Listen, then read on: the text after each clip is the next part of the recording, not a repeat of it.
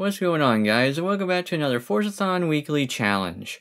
Now, if you're new to this series, I'll be showing you a basic run-through of challenges that make you Forzathon points. You can also double your rewards if you own this house location on the map, which is located near the Teotihuacan ruins. Now, before we get into those challenges, let's look at the seasonal items and the Forzathon shop for this week.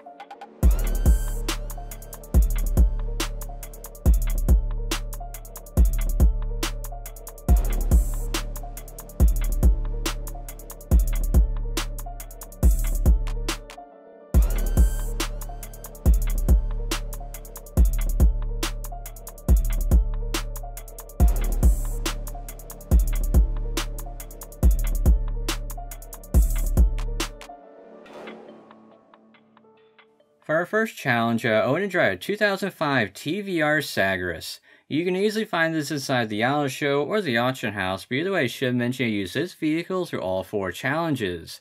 After you select your vehicle, then you can exit the garage. Now don't trigger right away, then go drive around the block for a few seconds.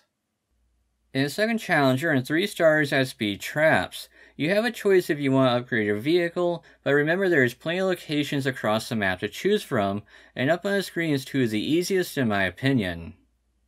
Now, third challenge, you have spent over 49,995 credits and get the vehicle into S1 class. If you want to make it simple, then round up your total to 50,000 credits.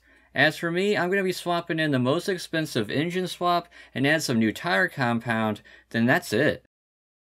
Then for a final challenge, you win a street race event while your vehicle is in S1 class. For each type of races, you locate purple icons across the map, but you have 2 options. Either run the races that Playground has created, or use custom event lap tracks to be completed within seconds. If you're a person that's short on time, then up on the screen is a few share codes for you to try.